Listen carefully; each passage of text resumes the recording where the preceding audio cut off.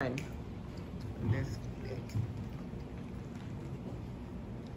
we give God praise. We're so grateful, thankful once again.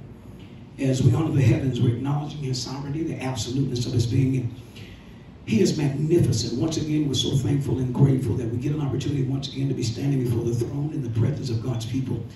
And all of you that are gathered here, we're thanking God tonight.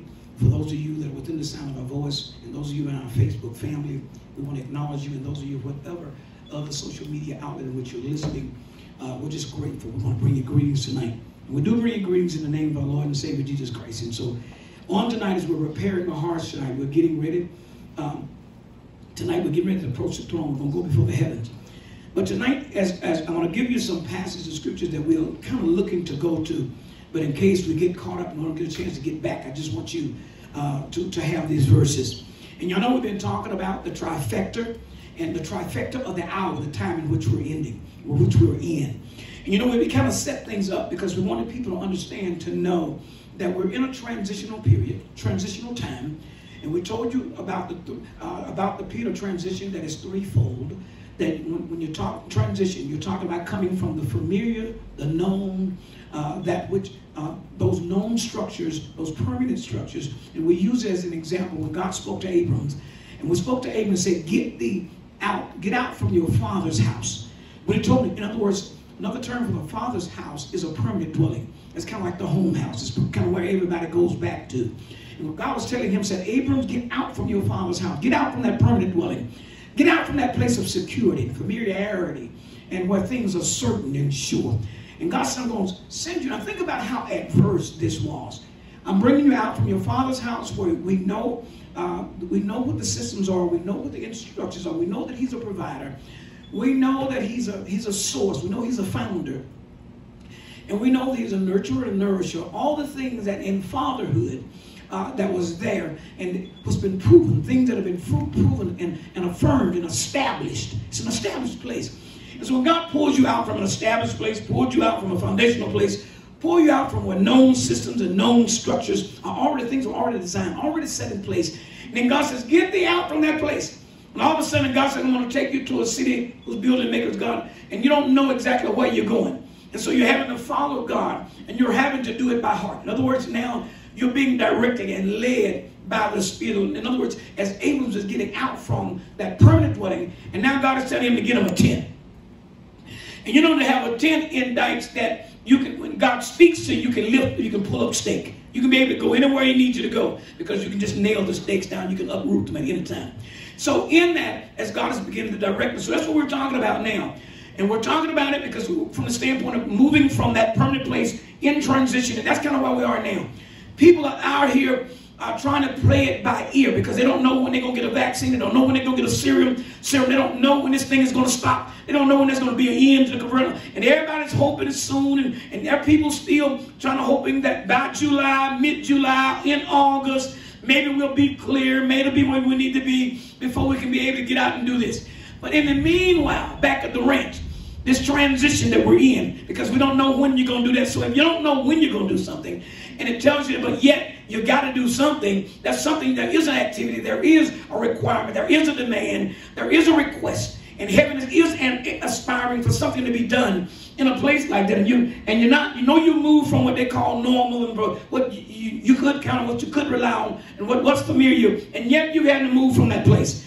And so here we are now, in which this is what we talk about, and I won't get into it tonight, but when we talk about wine skins, and think about it for a moment when Jesus is coming to town, and He's talking about new wine, because remember, He's bringing a whole new system in, and He's bringing a whole new infrastructure in, and He's teaching them, because now here He is introducing the kingdom, and He's talking about now, because think about it, the old system, the law, in terms of people, how they operate, how they function, in terms of moving in the laws, old sacrifices and all the things.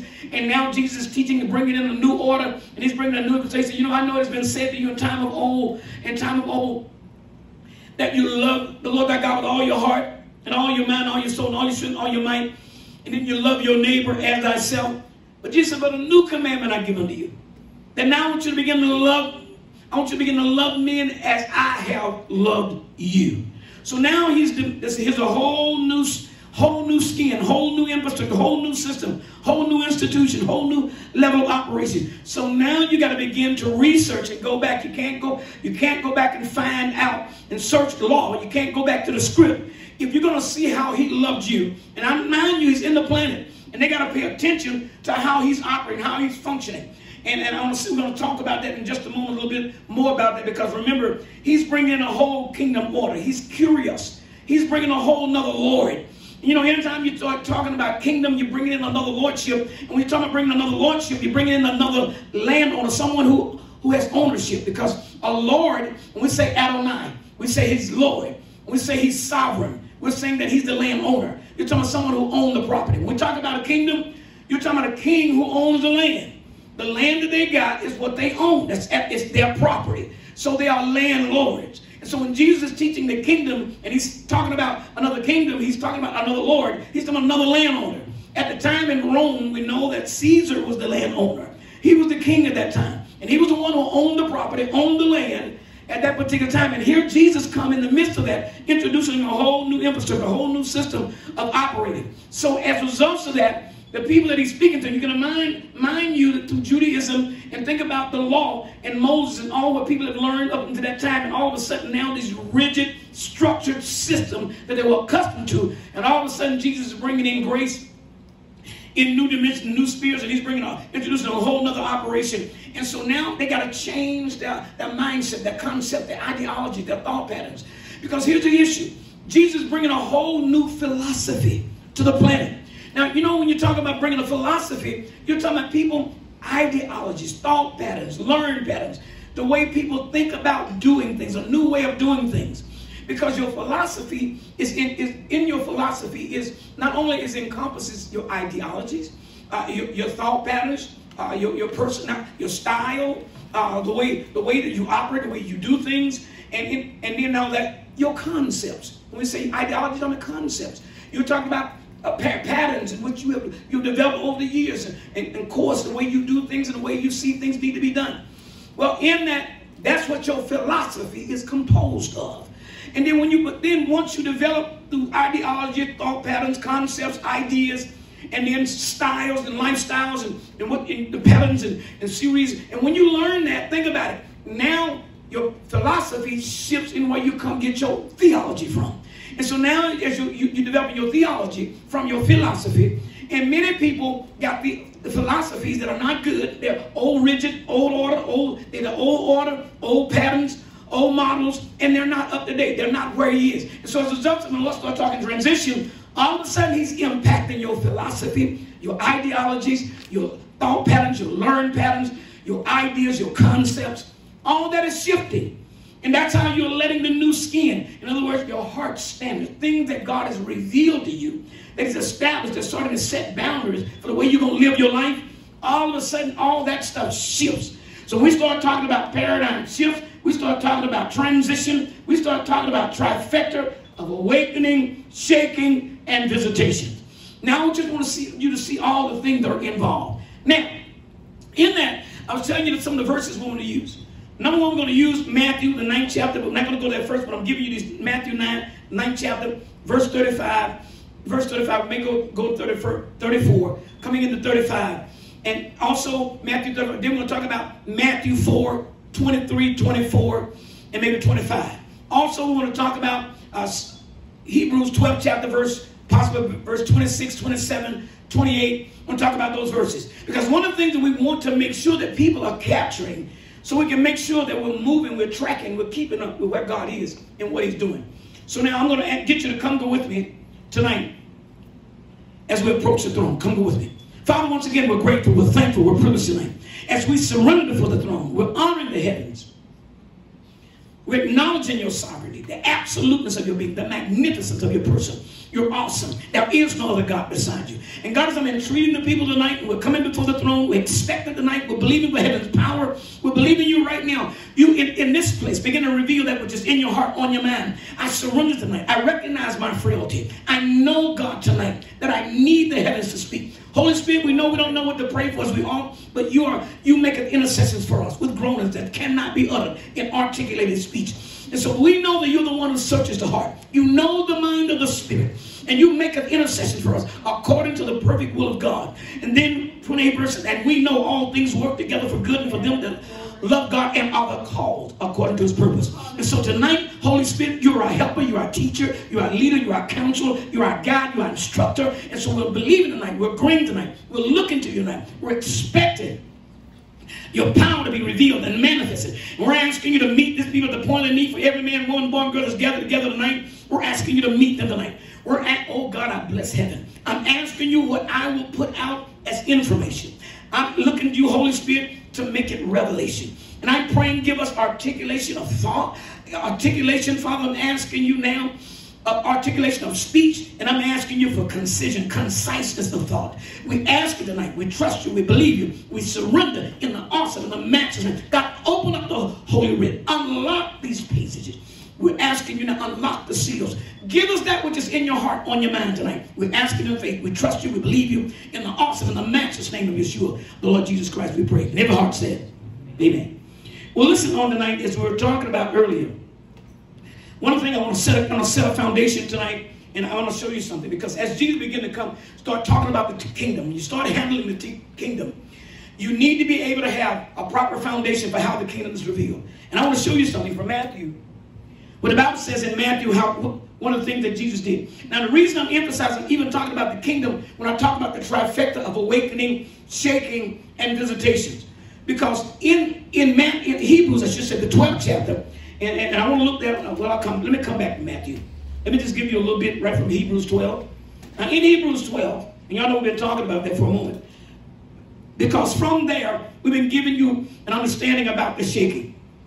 Now, in Haggai talks about it. This is not something that just arrived, but I wanted you to understand that in Haggai, the second chapter. Matter of fact, I'm gonna get someone to get that for me. In Haggai, we made a note in the second chapter, verse 6 and 7. Somebody get that. Then also I want you to write down. I didn't give you this earlier, but I'm gonna give it to you now. Haggai, the second chapter, verse 6 and verse 7. To make a note of that.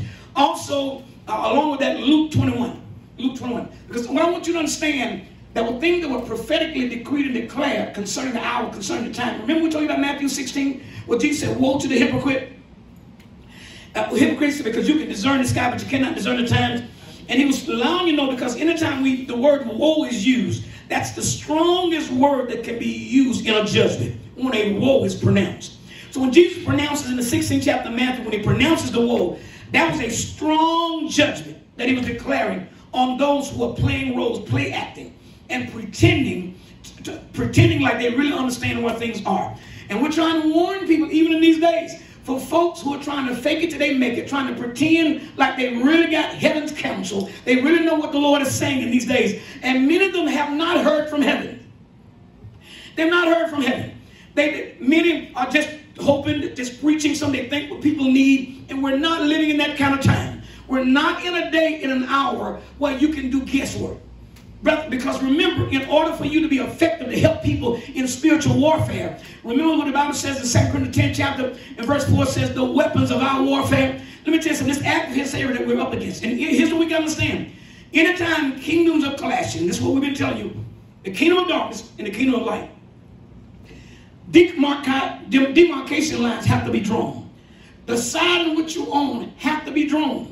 Because my brothers and what you have to understand, when kingdoms are clashing and we're in a place like that, sparks are going to fly. And that means you're going to have collateral damage. That means you're going to see things happen to people. You'll be wondering why. Man, I don't understand why this and why that. If you're not aware of where we are in time, you wind up becoming collateral damage. You wind up getting a blow, getting debris. You know, it's kind of like a storm, unless you understand what it be. That's why when they tell when storms hit, tornadoes hit, they tell you to go to a certain place. You got to find a place of solidarity. You got to mark your territory. You got to find out, Lord, be set in a place to allow you to be protected so that the debris, things on the peripheral do not catch you. So in a time like what we are now, that's why he tells us, when he says, the weapons of our warfare are not carnal. They are mighty through God. And so in that, you have to have a certain relationship, you have to be in a certain place with God, because God has to begin to instruct you when it comes to spiritual warfare. When it comes to the adversary, know what he told us in Ephesians 6 chapter 10 verse says, put on.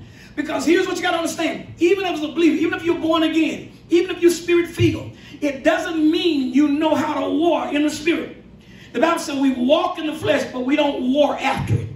And here's what you got to understand. When kingdoms are clashing, one of the main pressures that's going to be put on you is going to be the flesh.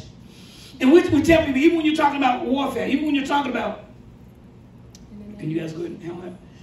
Even in that, when we talk about warfare, we talk about the kingdom in a time like where we are right now. When we speak about warfare and kingdoms clashing, here's what you got to understand. Here's what you need to know. In a place like where we are, when the Bible says that put on the whole armor of God, when it talks about putting on the whole armor of God, that you may be able to stand against the wiles of the devil.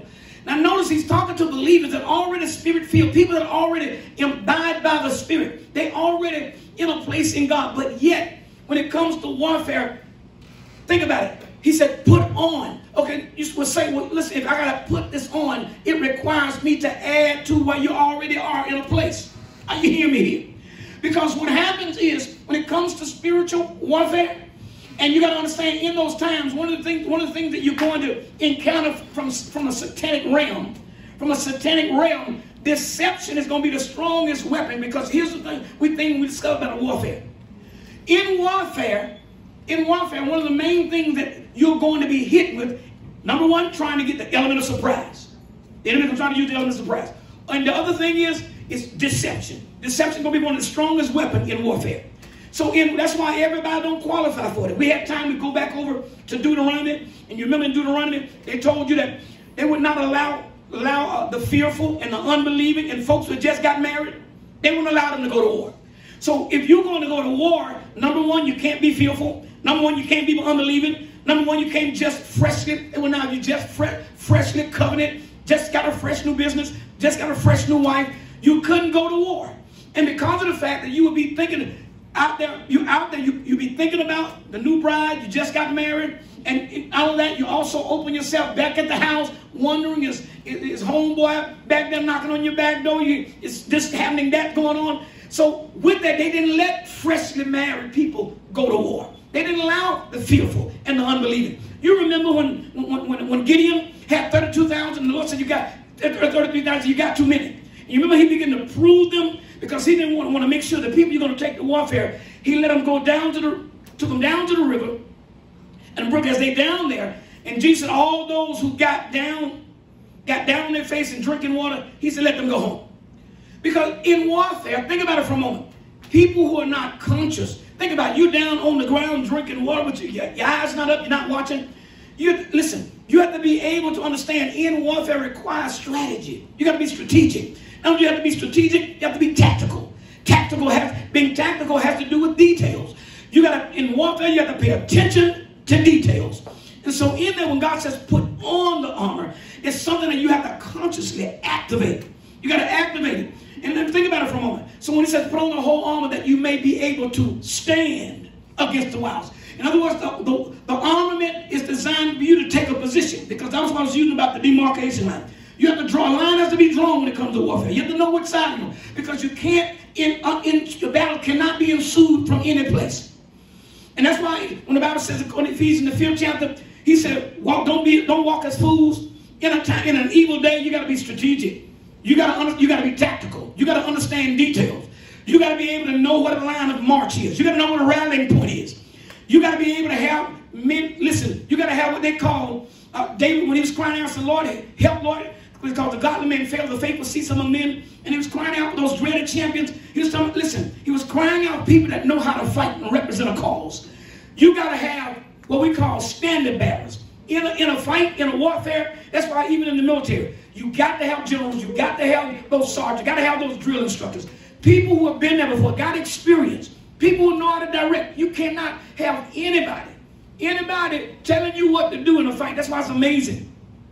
With our millennials, so many of our young people listening to their peers, getting strategy from their peers. And I mean, we know what Michael, that happened to him when he started listening to the young men, them telling him what to do in the fight, and not listening to the ancient ones and the elders and those who had wisdom and had insight. My brother and sister, listen, you got to have people that have an experience, have a relationship with God, know the heaven's counsel, been in a fight before, I mean, understand what it is. David, when he came out against Goliath, the Bible said, man, just as God delivered the lion and delivered the bear, so he's going to deliver. He brought up his experience. He brought where he had been with God. He knew what God was capable of. That's why he knew he couldn't use Saul's armor.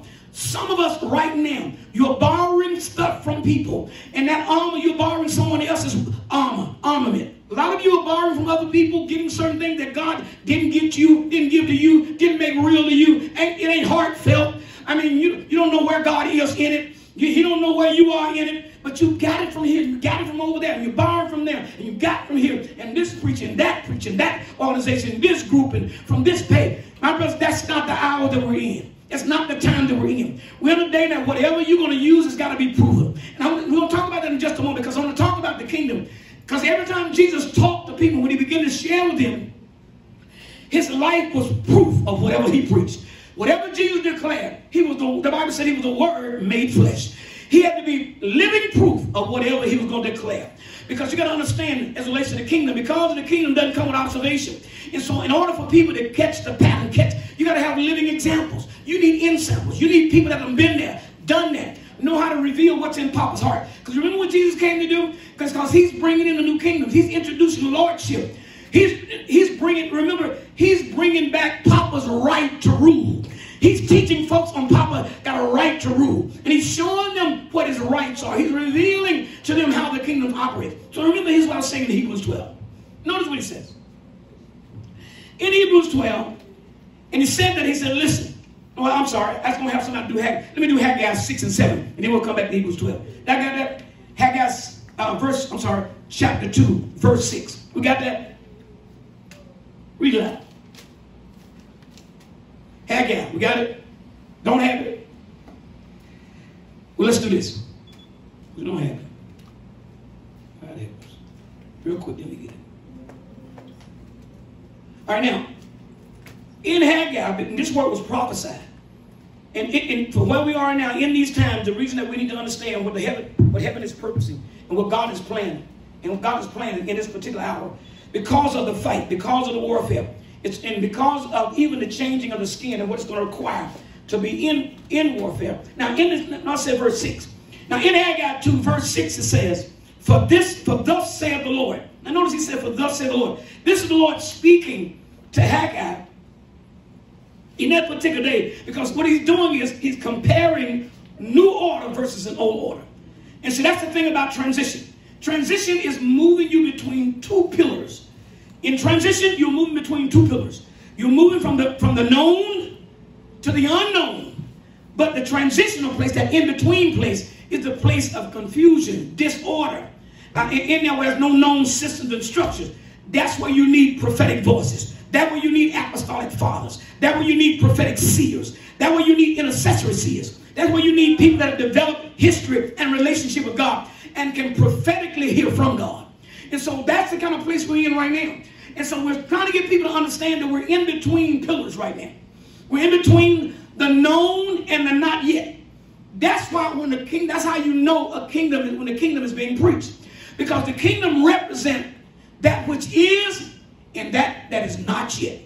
Because remember, the kingdom is coming. It's here and it's coming. Because remember, the kingdom comes in increments. Remember, the Bible says kingdom is as a man casting seed. So you don't have the full corn in the ear yet.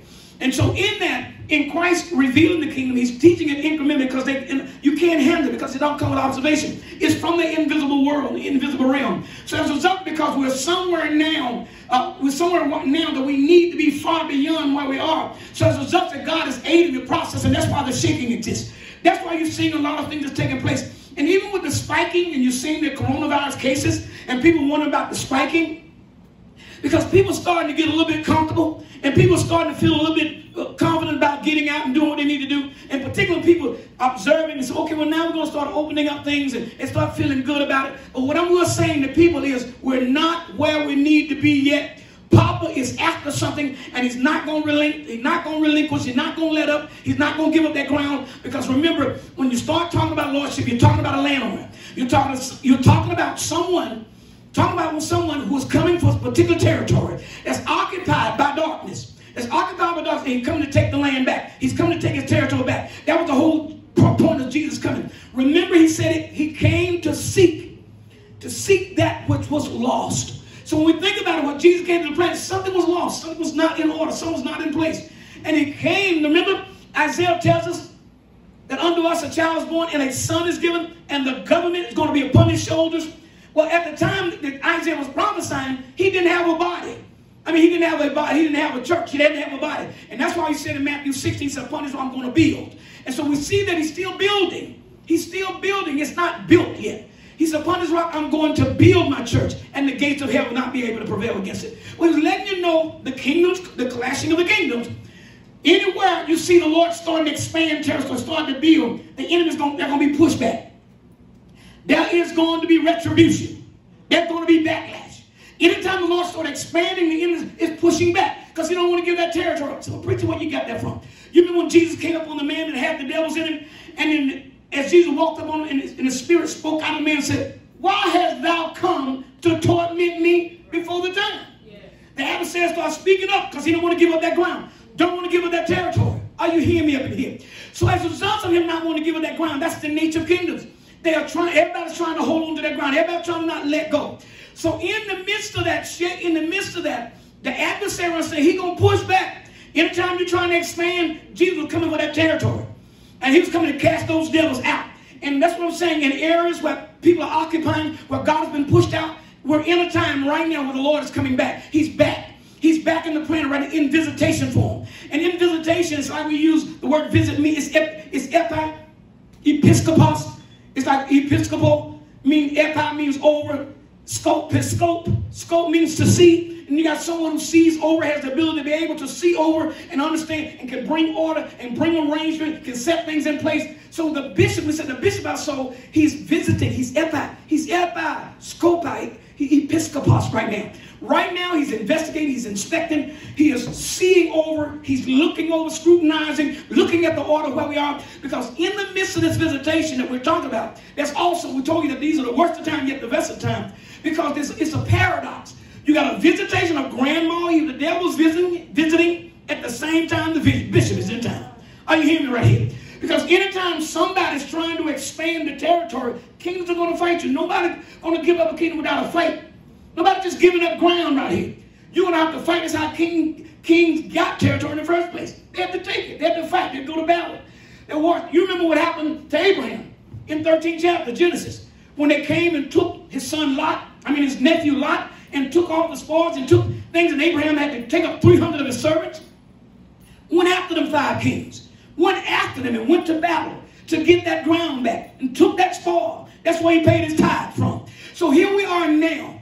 Here's what I pray you can hear me. We're in a place right now where there are spoils, that the adversary, there are things that have been taken from us, we're going to have to take back. There are things that the enemy has gained a hold of, we got to get back. There's stuff that even the church, and I know a lot of us feel like where we are has really been against the house, really been against the church. The fact that you've been having, right now, some people are still trying to meter out a plan to get back to church where they can start having church, but they don't even understand what it's about. You don't even know why we're trying to get a game plan so we can get back to church. The biggest thing is people focus on trying to get back. Man, don't let the biggest focus be in getting back. The issue is, what did you get? What are you gaining? Because here's what you got to understand. In order for you to be effective to take things on the ground, baby, you got to already be able to capture that in the spirit. Are you hearing me? You got to already, listen, that's why vision is necessary. Vision is a glimpse of the end now.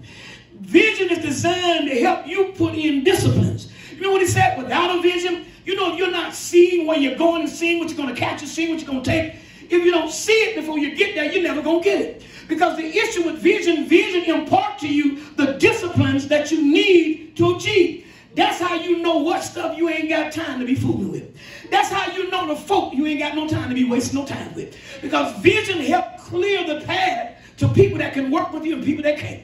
Because if you know where you're going, you know who can't fit. You know who belong on that pathway. Because the path is, the gate is straight. The way is narrow.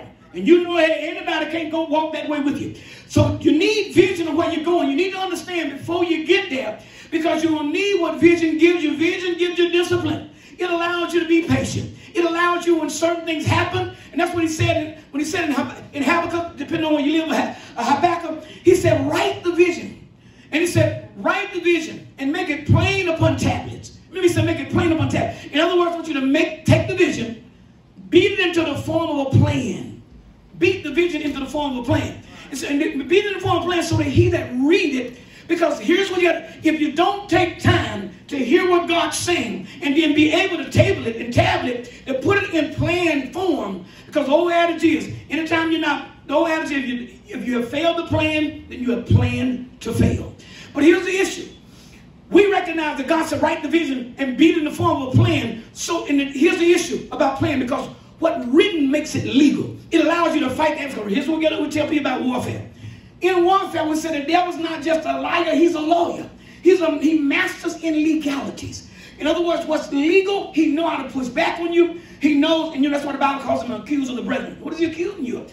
Things that he knows is legal, it's legal to take territory. It's legal to take things from you. It's legal to steal your harvest. It's legal, and many times our harvest rot on the vine. Things that God has, but we never get it. Because the adversary seduces us, deceives us. And that's why I told you need to understand. You need to know, be not ignorant to Satan's devices. Now notice what he says. Now in Haggai, I was reading this to you in the 6th verse. Notice what he says. He said, for thus saith the Lord of hosts, yet once it is a little while, and I will shake the heavens, and the earth, and the sea, and the dry land. And notice what God said, I will shake the sea and the dry land. And he said, I will shake what? All nations. And the desire of all nations, he said, and the desire of all nations shall come. And he said, and I will fill this house with glory, said the Lord of hosts. Now we've seen this in measures. Because we know when Jesus came to the planet, he told him to go to the upper room and tarry and wait till you be endued with power. And he's talking about this house that he was building. And the glory of the latter house is going to be greater than that of the former. And so as a result, when Jesus came to the planet, he was prophesying, he was coming. Remember when he came to the planet, remember that the decree went out, kill all the babies up from 2 years old and under, because they knew the Messiah had hit. They knew he was here. So the decree went out. Listen, the kingdom got shook up and said, put out a decree to kill all the babies, because they knew that now the Messiah, they couldn't stop him from coming, but now that they're aware he's here. And so that's what they put out a decree to kill off all the babies. All babies from 2 years old and under. I mean, kill them out. And so Ezra kill out the babies 2 years old, said 2 years old and under, in order to keep from the Messiah from thrusting. So we know he's talking about those male children. So he's trying to kill out those babies, because there's a shakeup. Jesus coming to the planet was bringing a shakeup. Even as a baby, they could not afford for him to grow. They was trying to kill him out in his infantile stage. Are you hearing me here? So in that, as we think about this first shaking that came, and as Haggai is prophesying, talking about the Messiah coming, and how the shaking that he's going to bring by virtue when he came to the planet. Because you know once Jesus hit the streets, man, it was on. And you remember what happened to John the Baptist? I mean, when they put him in prison, they locked him down. And we saw the shaking taking place, because see, now they locked John up. And John now, because John's in prison, he don't know what's going on in the street. Now you got to put markers out to find out what's going on. So his word was, send his servant and say, listen, is this he, or do we look for another? Jesus, let me tell you how I'm shaking the place up. Because the Bible tells you how he went to all these different cities and began to upbraid the cities. Are you hearing me? Now here's what I'm saying to you in this. Because I want you to understand, when we think about the pandemic, when we think about how this thing hit nations, when we think about this wasn't just a national thing. This thing hit the globe. The Bible told you that nations were going to be stirred. So I'm emphasizing this from this standpoint. So you can see that listen, all truths are parallel. Just as what was taking place in the natural, so was taking place in the spirit. So if the pandemic hit all these nations, what are all these nations going to need to be all right? What are they going to need? If they got the pandemic, they got the coronavirus, they got the hip, they got the sickness, they got it, what are they going to need? They're going to need to be healed. Are you hearing me? They're going to need healing. Are you hearing me? So this demand, think about it, this demand for healing at this hour, at this time. But guess what? The church is in the house. The church is on lock. The church is on lockdown. But what does that mean? I mean, all these people needing healing, all these people in the hospital, all these folks, listen, we're on lockdown, so we can't invite them, we can't bring them to church. Or what are we going to do? No, that means you got to get out in the streets. Because here's the issue.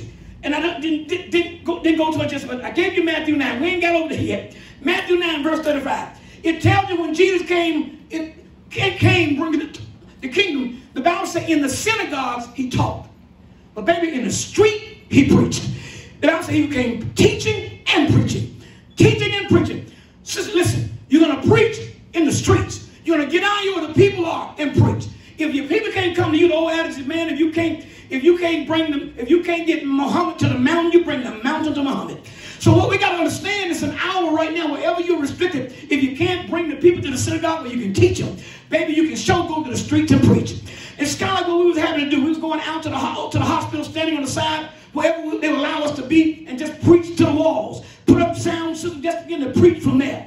I mean, wherever you can get, wherever you can get the word out, you need to be able to do that. Because right now, as God, listen, there's a shaking taking place, and what God is for, He's forged it in new order. God forged it. He said, brother preacher, were you trying to say this is God? Absolutely. Not only is it God, it's a God and the devil. And the man, too, we told you, it's all the above. Are you hearing me up in here? Kingdoms are clashing. These kind of things on global fronts don't just happen accidentally.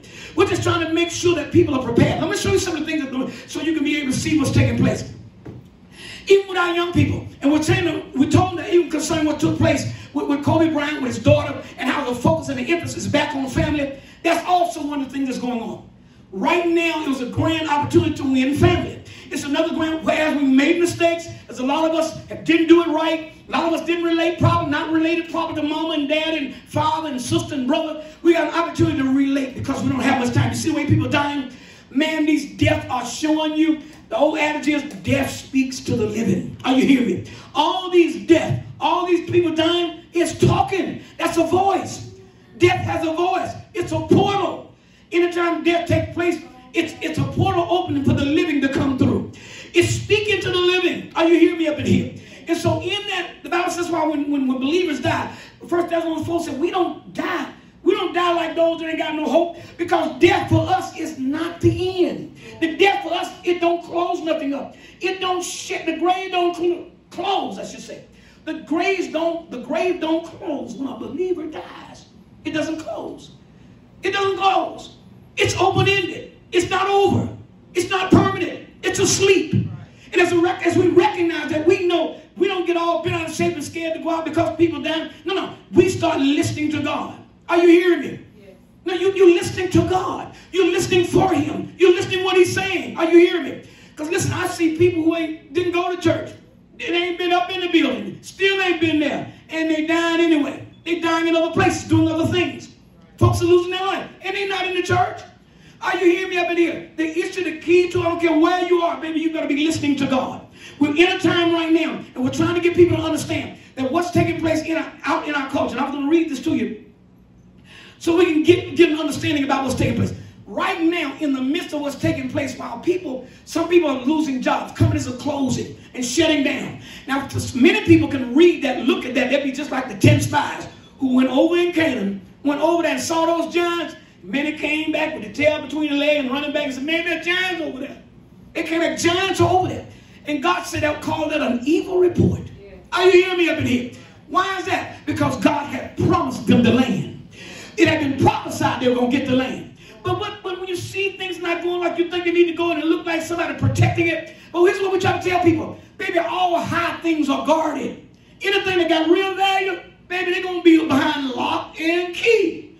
So the fact that death is trying to block the door, trying to hinder, trying to hide, death, crisis, hardship, difficulties, these cases, violence is trying to hide the valuables. Are you hearing me? All high things are guarded. That's why the Bible says when you come into the house of the Lord, take the low seat. Because high places, you need to be added to those places. Those places are supposed to have a porter at the gate. That's why the Bible says the porter only opens the gate to the true shepherd. He doesn't let the wolf in. He doesn't let the howler in. The porter, the Holy Spirit is the porter to the door. He don't let anybody in because the valuables are guarded. High things are guarded. We're in a high day right now.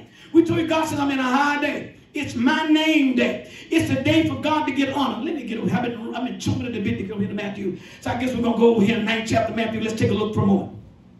Real quick. Notice what it says in Matthew 35. Glory to the Lamb. Ain't God good? Now in Matthew, I want you to see this. In Matthew 35. Glory. Man, I'm tempted. Let me do this. In Matthew 9, verse, and notice what it says.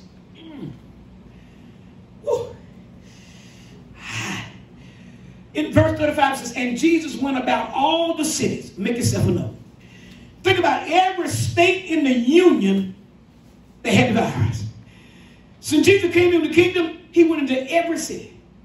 All the cities that was in his region, in the Palestinian region, he went to all the cities and villages. He went to suburbia America, suburbia Jerusalem. He went to the small town, rural town. He went to villages. He went to cities. And the Bible says he went there, 35th verse, teaching in the synagogues. The Bible says, and preaching the gospel of the kingdom. And then what? And healing every sickness and every disease. Are you hearing me here? Yeah. And I want you to make note, because when the kingdom comes, here's what we're trying to get people to understand. When you start seeing signs of the kingdom, one of the indicators of the kingdom is this call. You've been hearing so many preachers saying, God, we need to repent. And you can see it on billboards. You can see it on marquees. 2 Chronicles, 7th chapter, verse 14. If my people that are called by my name will humble themselves and pray, seek my face, turn from their wicked ways, then God says, I hear. God says, I hear them from heaven.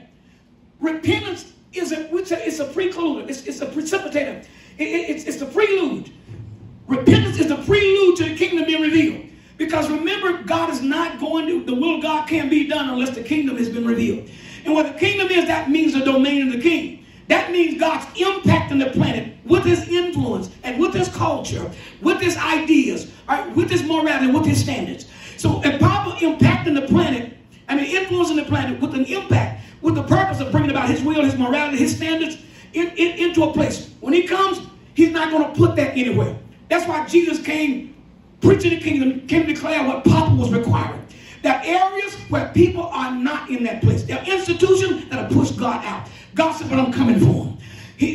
I know we feel like certain things that God gave up the ground, he didn't give up the ground.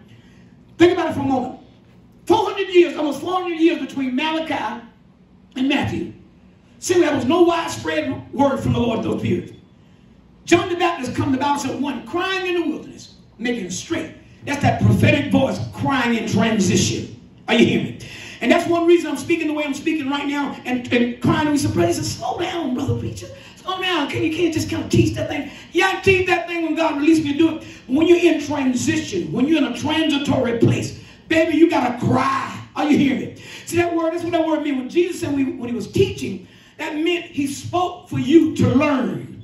See the word there when he said he was teaching in the synagogue, he instructed in a way so people could learn something. But when he's preaching something, he's crying. He's a public heralder. He's crying. He's trying to get your attention. See, when I'm preaching, it's about your attention. When I'm teaching, I'm trying to do it where you can learn. I'm trying to give you an environment so you can learn something. So when he's saying right here, when he's saying didasco is the word for the word teach means to learn. He was teaching in a way that the people could learn. But when he was preaching, he was like a heralder. He was a public crier.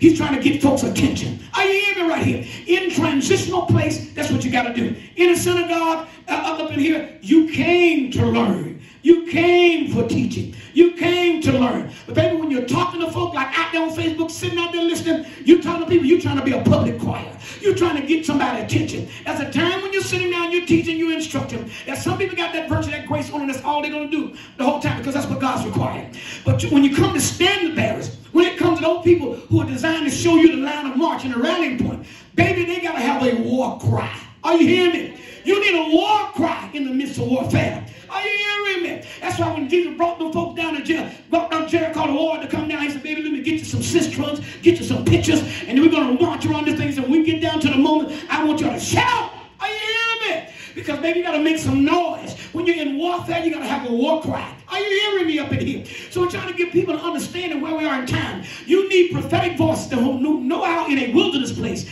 in that in between the two pillars, the tools of where we've been to where we're going. In that transitional place, you need prophetic voices. You need people that can see. You need people that can discern. And you need people that can warn. Are you hearing me? Warn you about things to come. Warn you about what's on the horizon. Because there are things coming. And we're trying to get people in position. And man, listen, at places like that, you got to speak in a way to get people attention so folk can't lay back. They can't have casual country. They can't stroll to their goal. They just can't think any kind of way. It's just going to happen. Stuff going to happen because you want it to happen or because you don't want something to happen. It's not going to happen that way.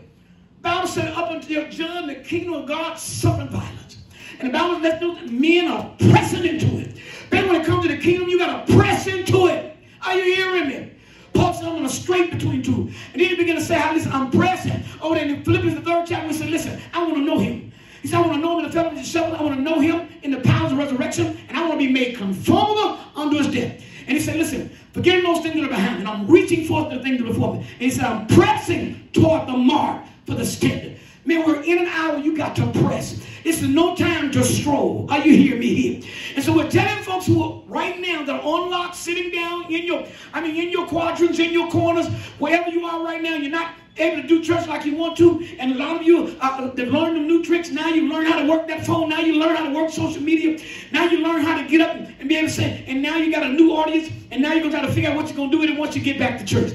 But what I want to say, man, you need to be laying groundwork right now. Now listen, I was talking about it to you in Matthew 9, verse 35. Let's go back. If you look at Matthew 9, over there, Matthew 9 chapter, look at verse 35. I hope y'all can hear me up in here. Jesus didn't just teach. He had to cry. That word there means to cry. Oh my God, what's he saying? Are y'all hearing me up in here? Yes. He said, that's that word, the Greek word for the word caruso. Caruso means to be a public crier. Are you hearing me? So it tells you that Jesus was out in the public domain. When he was out in the public domain, he was crying, he was preaching because he was trying to capture people's attention. Because he was trying to bring attention to the kingdom. But notice what it says. And I said Matthew 9, 35, didn't I? And notice what it says in verse 35. He said, Jesus went about all the cities and villages. And what I'm saying is right now, there are people that are already positioning themselves trying to reach all the counties in the state of Alabama. They're trying to reach, as a group, they call them the fire teams. And they're out there with a vision. They're trying to reach every county in the state of Alabama. And this is because I'm trying to tell you, these are emblematic things that signifying the kingdom is looking for more territory. So while some people are on lock, the other folks are finding more strategic ways to get out and finding other areas in which to get the gospel out. Are you hearing me? They're not being locked down because the building ain't open. Because the building ain't what makes us the church, right? They call it the church once we get there. And notice what he says. And it's as he's teaching in the synagogues and preaching the gospel of the kingdom, and the Bible said healing every sickness and every disease among the people. And notice what he said, in the 13th verse, but when he saw the multitudes, he was moved with compassion on them because they fainted. And he said, and were scattered abroad.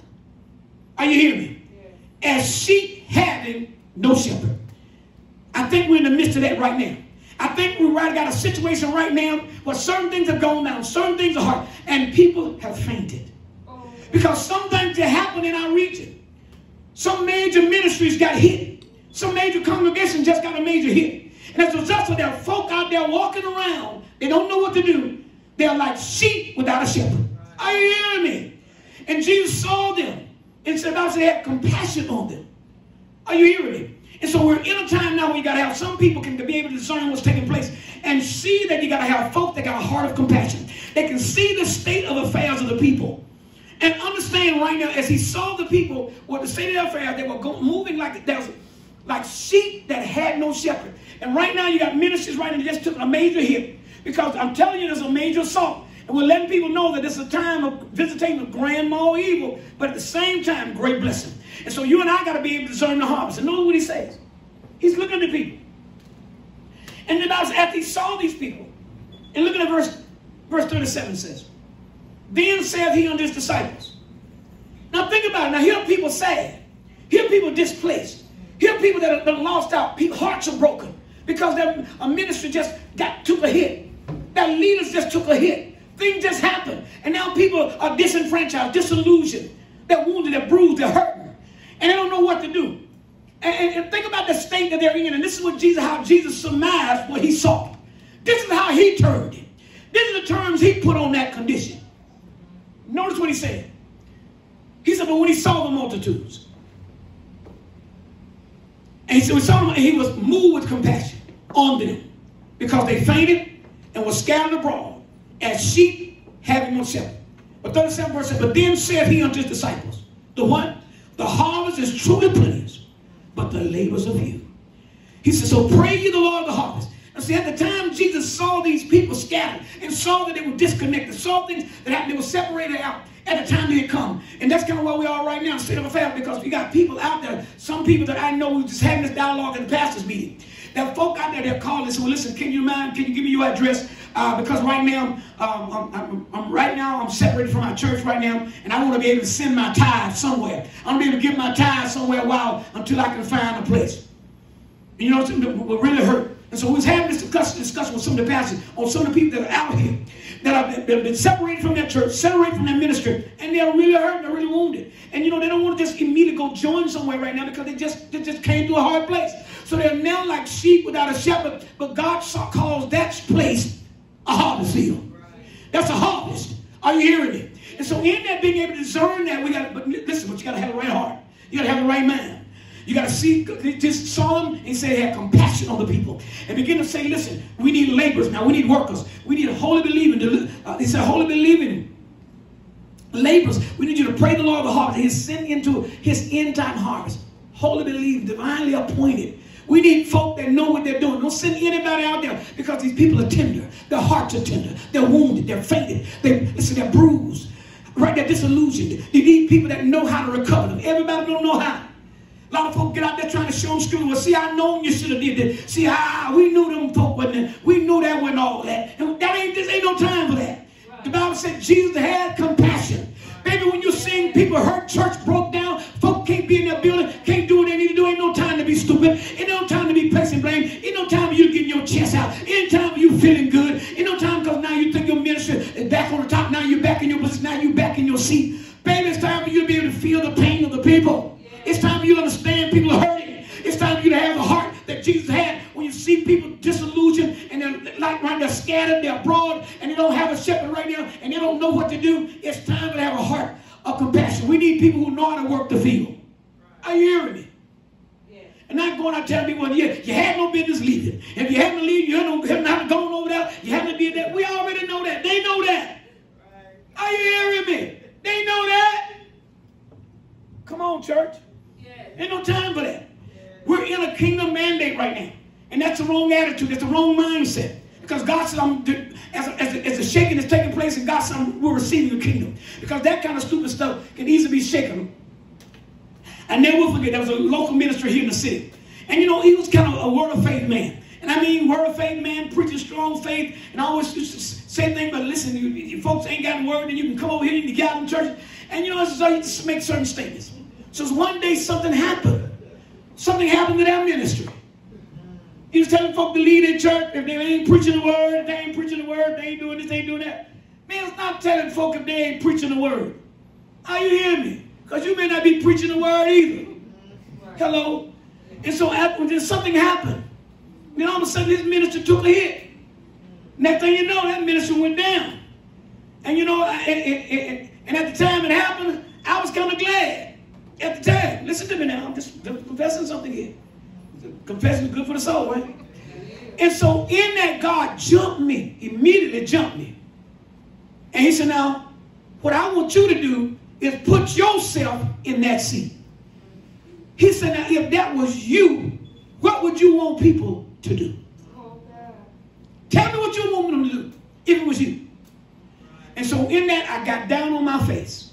I began to weep and cry out for that man and cry out for his ministry and repented before God because I need to have a heart of compassion.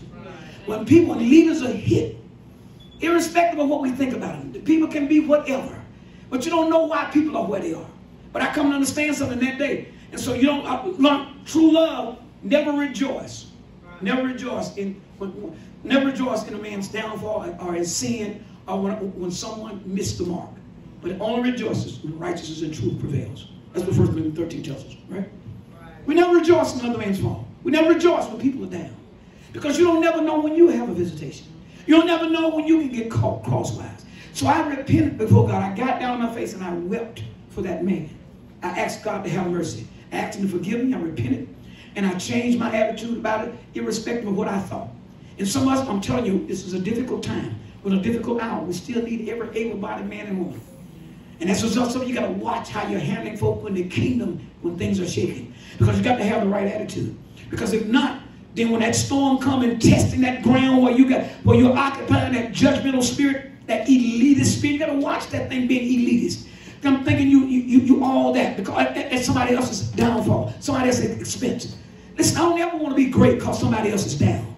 Are you hearing me? I want to be great because I've served the master. Bible said, "Then it's going to be great among you, let him become your servant." I want to be able to have done what God requires me to do and give him the right attitude, have a heart of a servant in the time you need it. So in this time, we're trying to get people to understand. And you know, we're talking about even our young people. You know, I was talking about it on Sunday. I don't have the time to finish this, but look. But let me do this. Got a few minutes. Let's do this. If you would, want to go real quick over to Matthew. Matthew the 4th chapter real quick. Just come run with me. I'm almost through. Almost out.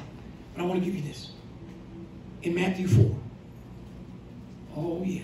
The 4th chapter, I told you verse 23. Let's look at it real quick. Because what we're trying to get people to understand. You know, it was Father's Day. And I'm still shouting out to those fathers out there, still encouraging them. Thank God for all of you that are out there that are fathers and enjoyed on Sunday. I pray to God that family and people that know you, honored you, and acknowledge you, because this is a special time. And this is part of it, because it's a time for family. Anytime it's a time for fathers, because the same word is used. When it's a time for fathers, because the family is in the father. And to be a father means to be vitally connected to other relationships. Because as a father, as we use on Sunday, we talked about the fact, in order for you to be a father, you have to have a wife. In order to be a wife, in order for you to be a father, she had to be willing to be a mother. Are you hearing me? She got to cooperate. She got to be willing to be a mother. And then now she got to be willing to be able to receive seed, but she got to be willing to walk 9 months till that thing come to full fruition. So she's carrying the pain while you are carrying the trophy. Yeah, you drop seed, but baby girl got to incubate. And so you need someone who don't mind being a mother. And so when you come to being a father, there's a lot of components that are in that thing for you to be that. You don't get to be a father because you got genitals, you carrying seed. You need a woman. That's why the Bible says when a man finds a wife, he finds a good thing. Why? Because when you find a real wife, she's going to be willing to be a mother. She's going to be willing to be able to incubate for 9 months on how many other children y'all decide you want to have. Are you hearing me up in here? She got to be willing every time to carry that thing the full 9 yards. She got to be willing to go yard, as we like to say. She got to be willing to go yard every time that we want children. And so it's important and it's significant, in particular in this time, because this is the time, and as a matter of fact, I'll stop right here and say this. Because we're at a time, family. It's a time for family.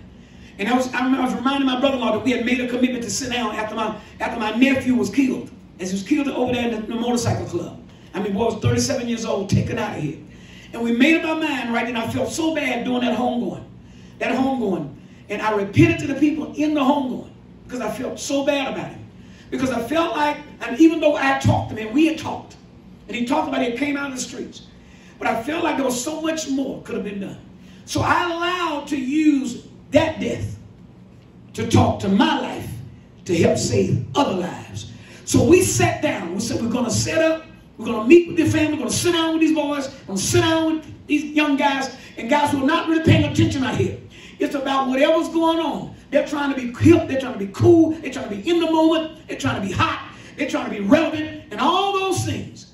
But baby, when death come knocking, it don't care about none of that.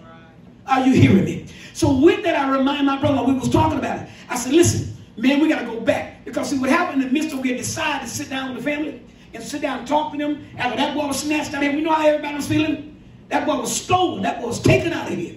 And so we want to make sure that there won't be another one just stolen and taken out of here without us spending some level of time trying to impart some level of heaven's counsel and trying to reveal and show them what heaven's purpose. And so in that, we try to set up a date, set up a time, and that's when coronavirus hit.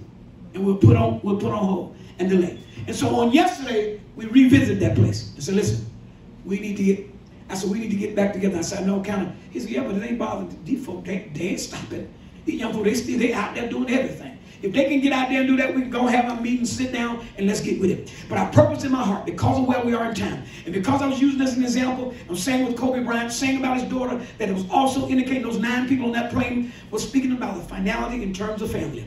It was talking about family. It was setting us up for this hour, because not only that, his heart toward children, his impact on so many. Remember when that boy died, and his family and all those people died, the globe was touched. And we're telling people that we're in Malachi 4. The hearts of the fathers are returned to the children. And the hearts of the children are returned to the fathers. We're in that place. Are you hearing me? And there's a move of God taking place. I know people trying to get a little bit confused about where we are. But baby, when we saw that the guy who was doing tattoos, you know, people who doing got those Confederate flags, swastikas on their arms. Here's the guy saying, I'm willing to take off all these stickers off everybody who wanted it removed. And because of the fact that he had a change of heart, God had done something in him, changed a man from his racist, segregationist, discriminatory attitude, had a change in heart, God done broke through in on him, and I'm willing to everybody who want these things removed. And you had a lot of people getting those swastikas, getting those Confederate flags off of their arms. And I'm telling you right now, because there's a shaking taking place, and the kingdom is being ensued. Papa is saying we're receiving something. There's something coming from the throne. The bishop of our soul is in the land. And he's upbraiding cities right now. I'm telling you, the Spirit of the Lord is in this place. It's in the city. It's in the town right now. And here's one thing I want to share this with you. I won't even get to Matthew 4. Won't worry about it. But here's what I'm going to say. Just as you saw what Jesus was doing, you're going to begin to hear it like you've never heard it before. People are going to start going to cities, going to villages, going to rural areas, going to towns, bringing the gospel of the kingdom. You're getting ready to hear God is coming. God's right to rule is coming back to the planet. You're going to get ready to hear it. And not only that, and I didn't get a chance to go over to Matthew 4. You get a chance, you go look. 23rd, 24 verses, and you take a look when he was speaking. And he began to talk about how that Jesus began to heal all manner of sicknesses, palsies. I mean, all kinds of sicknesses. I'm saying to you, those same things that you're seeing in that book are going to be recorded in our day. Because I'm telling people, I'm trying to get them to understand, we're in biblical times. I want you to know right now for where we are, what's taking place with the coronavirus, with the protests, and with the racial divide, and even people that are out there, these perpetrators that are out there trying to create a race war in the midst of what's taking place. While listen, you look at the hearts on people and how people are rallying behind the cause, and how even you got people, I'm talking about, who was espousing hate, changing their minds, repenting, turning. One young man came over to one of the sisters and said, listen, 18 years old, said, man, when he heard and found out that it wasn't in reality, it was the superior race is the one race. Not different races, no white race, no red, no yellow, no black race is superior. God made every man from one blood. And we came to understand there's only one race, and that's the human race.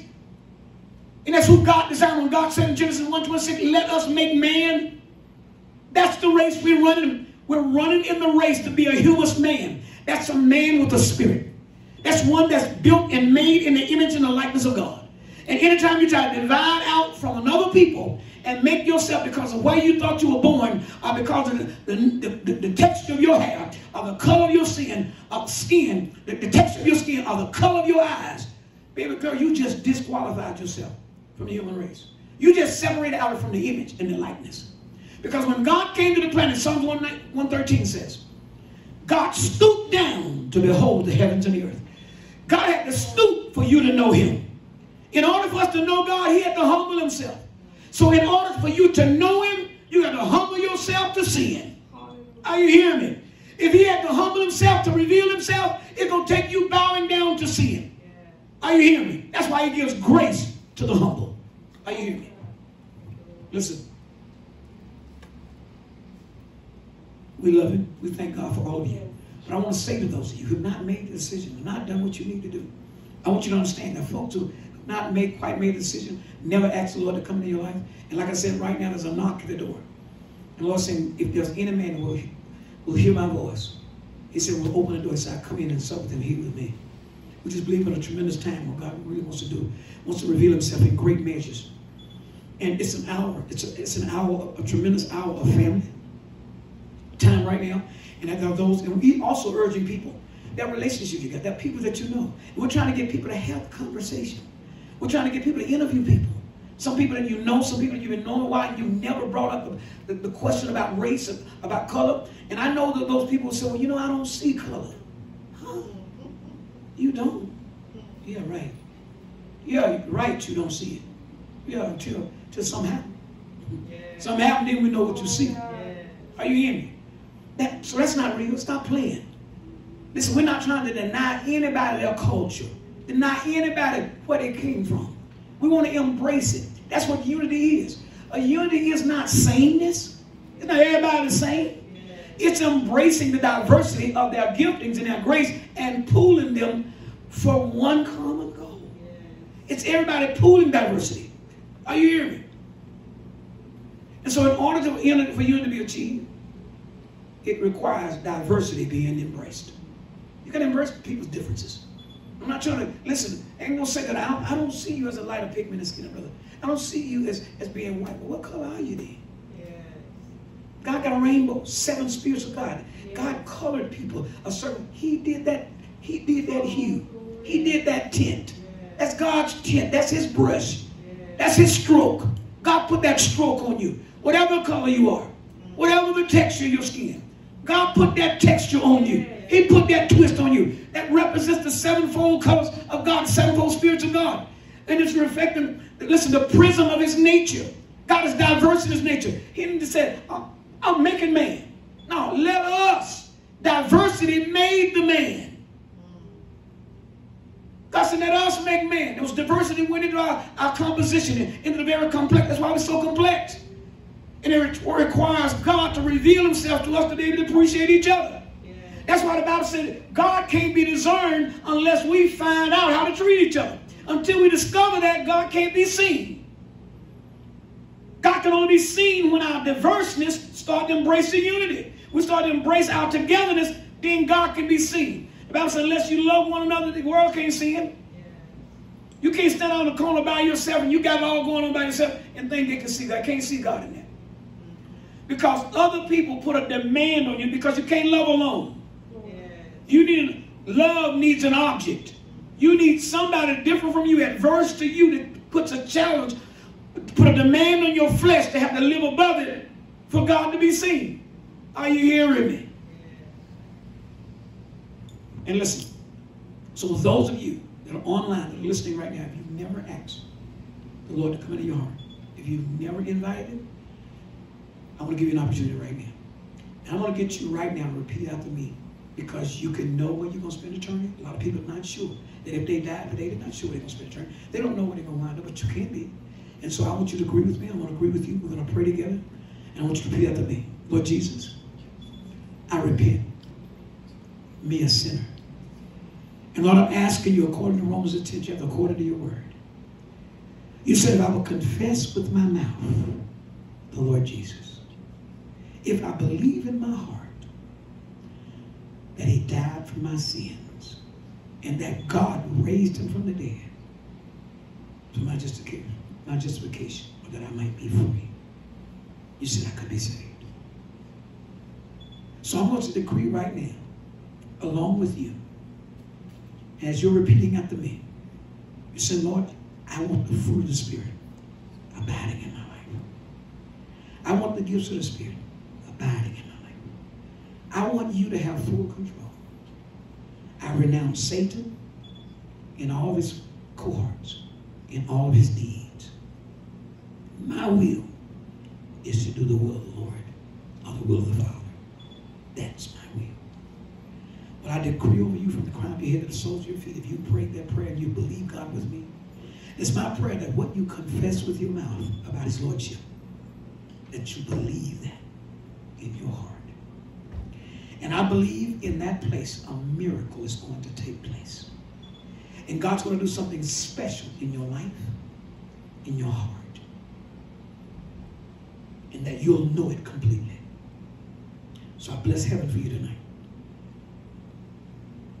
And I'm believing God, this God from here to moving from right here.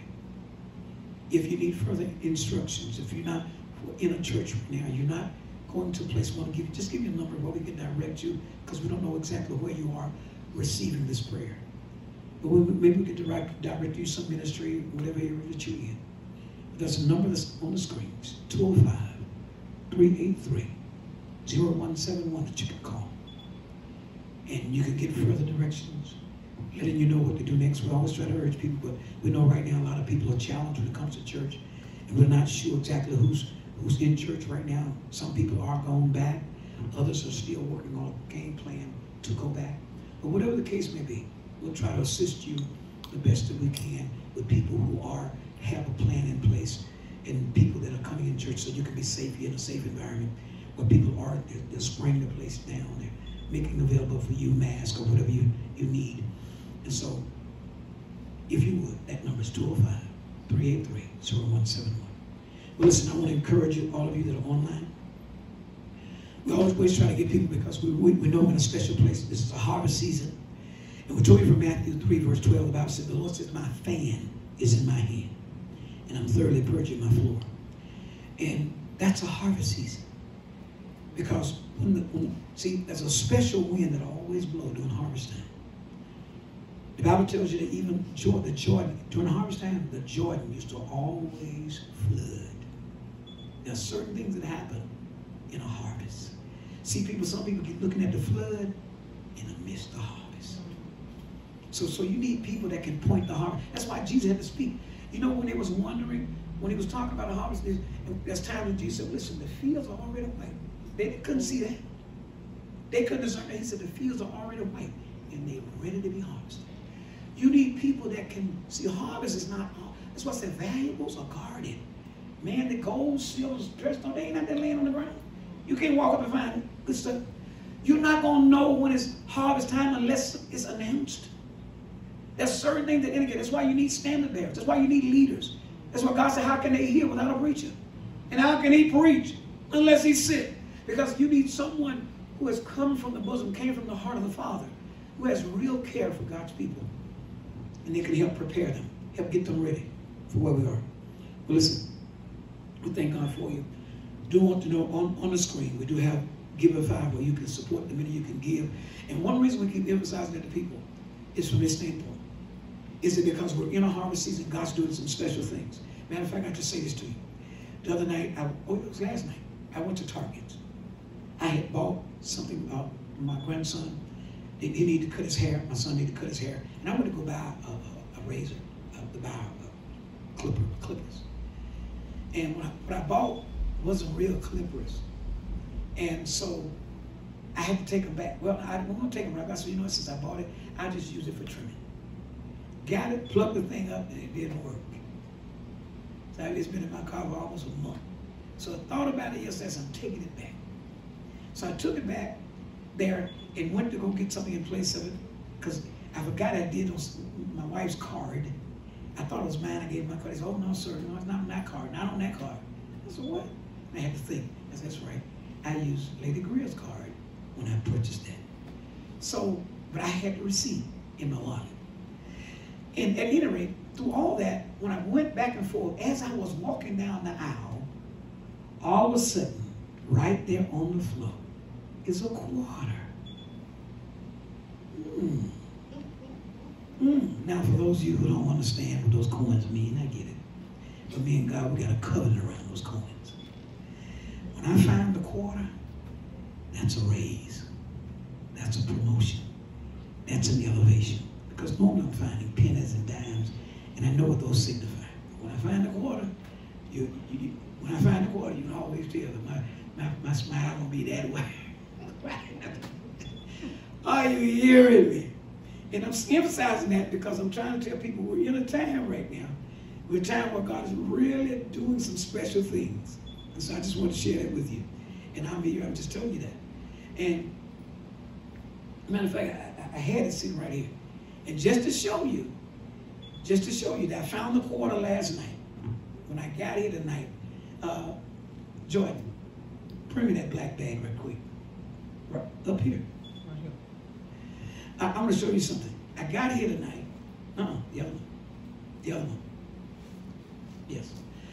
I got here tonight. Thank you. You on candy, Kim? So I got here and walked in the door tonight, and a man brought me this envelope. And I said, and it's been a long time since these people right here. It's been a long time. But God was letting you know there's a raise. There's a raise coming. And I'm talking about 24 hours. And there it is. So I'm emphasizing that to you, not because I need money. Even though I need money, but not because I need it. We'll be talking to you about it. When I need it, I know who to talk to about those kind of things. Are you hear me? And so I'm just going to say something, but I'm saying something to people that need God to move on you and for you. I want you to make a note that because it's Giveify's on the screen. And listen, I don't play games with gimmicks and stuff like that. I don't need it. Never have needed it. And because God is exactly who He say He is. He does everything. And if you can't, by this now, if you've been listening to me, by now, if you can't tell how passionate I am about who I believe God is, because I'm so passionate about it, to me, I had to prove this thing on the front end. Because if God didn't do what He said, I couldn't preach it. I'm too passionate. And stuff don't show up, don't work. If God didn't do miracles, if He ain't going to do this, I won't be telling you what you're getting ready to see if I don't believe God going to do it. But I'm telling you right now, you're getting ready to see people getting ready to be healed. And I'm not talking about while we're waiting on no serum, waiting on no vaccine. I'm talking about the antidote is already here. And I'm telling you right now, God's going to begin to demonstrate His power. And I want to encourage folks that are right now that having to go into these hospitals, having to go alone, and your folks can't go. Let me tell you, man, keep your head up. And don't let being by yourself, don't you let being there disappoint you. Because let me tell you something, because your folk can't go, it don't stop the Holy Ghost. Are you hearing me? And it don't stop prayer. And it doesn't stop God's word. And it doesn't stop the Spirit of God. And it does not stop Papa. Papa can go beyond them walls. Are you hearing me? And I want you to see yourself. When you're listening to me from the hospital room, I don't want you to be there like you by yourself, because you're not. There's nowhere that God's not. God's everywhere. He's omnipresent. God is present in every direction. And I know we got hurting people out here, but God's here for you.